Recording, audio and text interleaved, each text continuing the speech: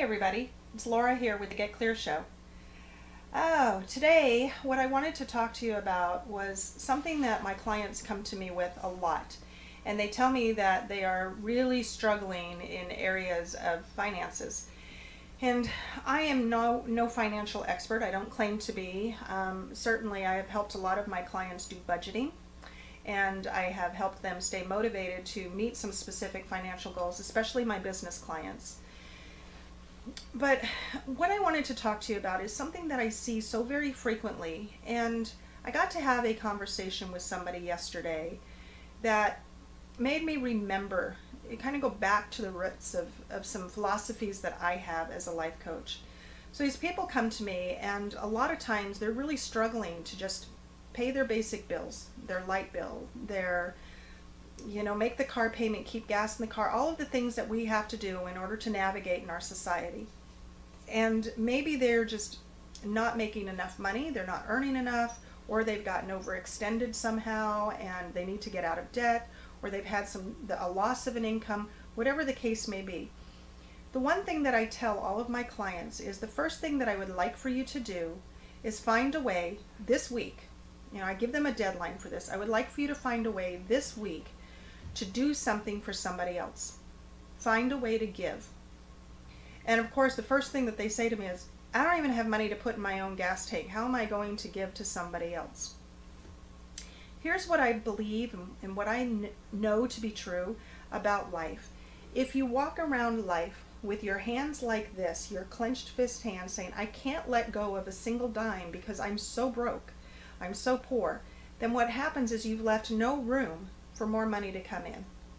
If you walk around life like this and you're willing to give, you've now left yourself open for more to come in.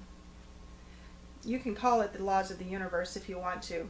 I personally believe that that's just the way God designed things to be. He wants us to be giving people.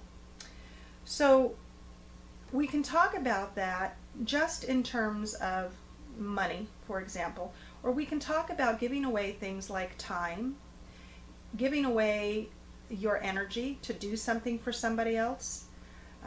There are a lot of ways that people can give, which will help them get in return. I'm going to give you a real quick example of a way that works. I was talking with somebody yesterday that I did an interview with, and you can certainly go check that interview out. It's up on my YouTube channel. And with a gentleman by the name of Tuan. And Tuan was talking about volunteerism.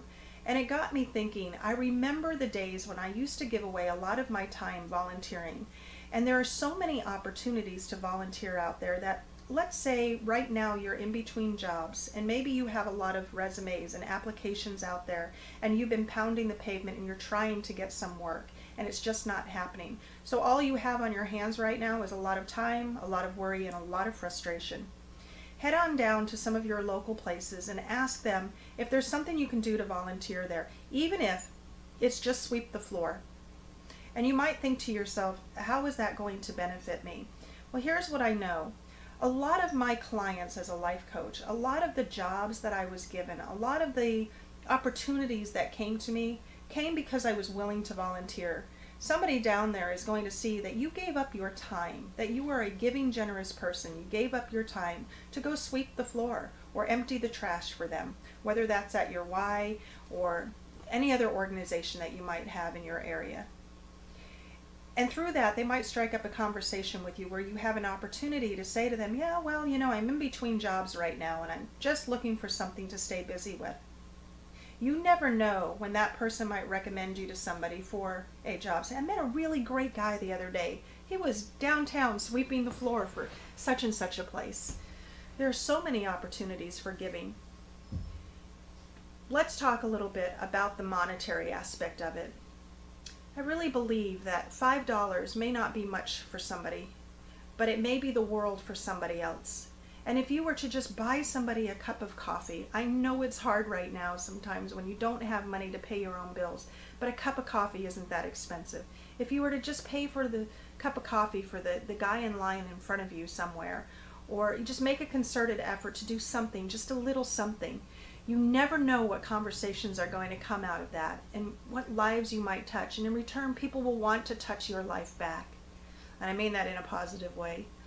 So anyway, I really wanted to encourage my clients out there, pardon me, excuse me, and let those of you know that are struggling with some areas of finance in your life that while we can sit down and make budgets all day long, I can't fling doors open for you that you could actually fling open on your own. So take the time to think about your giving value. How much have you been giving? Have you been giving of your time? Have you been listening to people? Have you just been giving of your energy? And yes, have you been giving a few dollars here and there to good causes? Anyway, that's all that I have for now, and thanks for listening. Have a great day.